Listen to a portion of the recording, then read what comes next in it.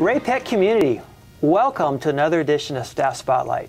We are here today at a school library at Raymore Elementary School in honor of National School Libraries Month. And we have one of our library media specialists with us across the district, Kat Pogatshnik, library media specialist here at Raymore. Thanks for joining us today. Appreciate that. Yeah, thanks for having me. Yeah, absolutely. Tell me a little about yourself, because I know you've, this isn't your first stop in education, but you've been here for 6 years here in the Ray-Pec School District. 6 years. So what did you do before that, and what brought you to Ray-Pec? Well, before that, I was a band director, so a little bit different than the library. I was taught 6th through 12th grade band in a very small district. We had preschool through 12th grade with the same amount of students that we have here in Raymore Elementary. So it was about 400, but preschool through 12th. So I taught band and then did all the marching, went on all the competitions, had a great time, worked very hard. Yes. And then a library position opened up at the school, so I decided, oh, I could do that. You know, I have enough time to do band and library.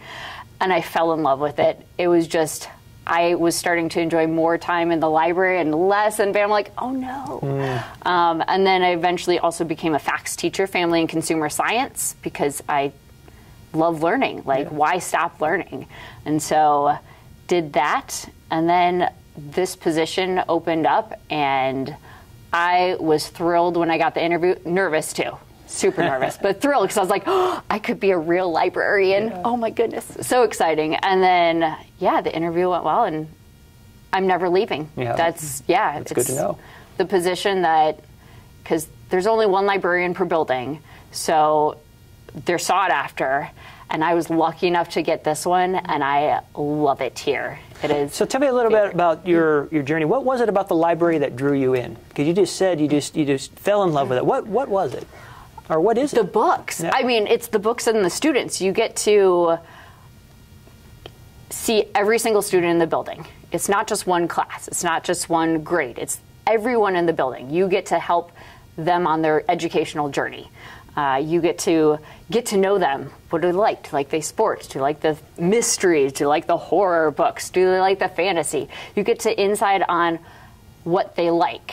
And it's not, you know, well, I don't like this, I don't like that. Well, what do you like? It's always the positive. It's always based on what the student wants and their needs, and how we can get them to love more books, and how we can get them to experience literature and have that positive reaction with it. Yeah, that's awesome. So it was wonderful, and just, it's very relaxed.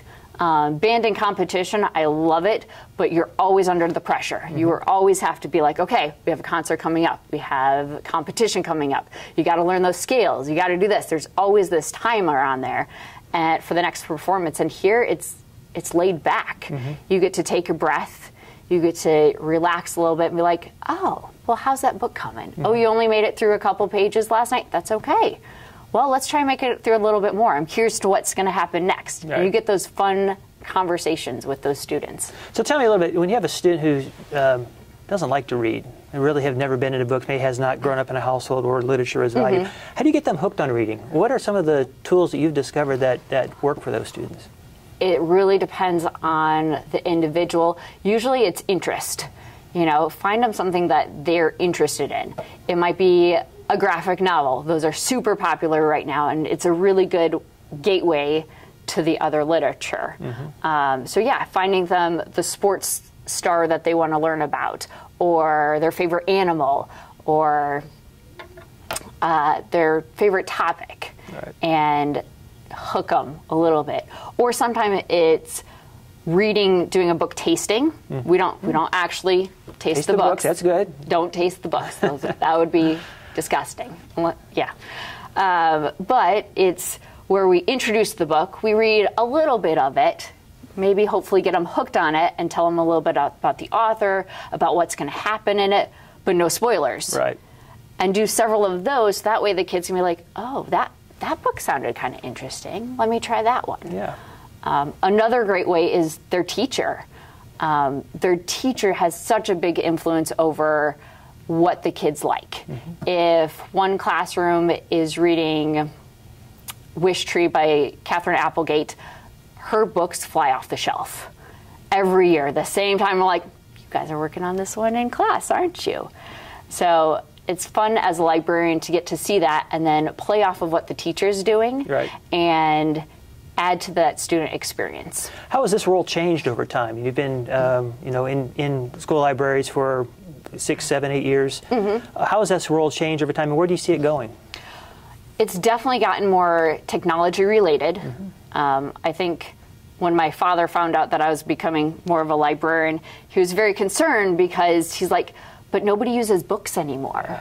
It's all online, it's all digital. And yes, there is a huge place and a huge role that we've seen an increase in our use of technology, especially as library media specialist. We are using more technology, we are integrating it more, having to deal with Chromebook issues left and right. So that's becoming more of a part. But we're also seeing that the physical books are almost becoming more important, and that our focus needs to be more important there with the technology, because kids need screen breaks. They don't need that complete screen time. They need a break. Okay, here's a physical book where your brain can relax a little bit and just focus on what's at the pages, what's physically there. Right. Also, there's nothing like just having a physical thing on, you know. Yeah, it's something different. Yeah, yeah, we have quite a few ebooks, but those are almost less used or checked out because they want to check out a physical book. Right. And the teachers also want them to have that break. But yeah, technology is a huge part. I mean, who knows? Maybe in 10 years we'll have every kid have a Kindle with them and be like, hey, get on our Kindle library and you can check that out. Yeah. You know, it'd be kind of cool. Or screens where they can look up the books just, you know, by themselves, or visual, who knows? Technology sure has changed the game, hasn't it? Yeah. It is increasing and going at crazy rates, especially with COVID. It's fun. Yeah. So earlier this year, in our convocation, we talked about the why. And almost every other Friday when we've had a staff spotlight, we have focused on the why we do what we do, that passion, that thing that drives us in the good times and in the bad times too, kind of keeps us going. Yeah. What's Kat's why? I think mine is the people. All the people, from my little kindergartners up to my coworkers, people throughout the district. Education is one of those weird, cool jobs that everyone is a lifelong learner. Everyone is always learning something. Usually you don't come across a teacher who says, well, I am the expert in this, because we're all still learning, and we always know we're still learning, and we're morphing, and we're always focused on, well, what can we do better? How can we teach this better? What angle do we need to do? And the kids get that too. I mean, the first time they get to learn about the rocks or volcanoes or something like that, it's exciting. And you get to, or well, I get to be a part of that and give them those tools and help their knowledge grow and get that excitement. That's awesome.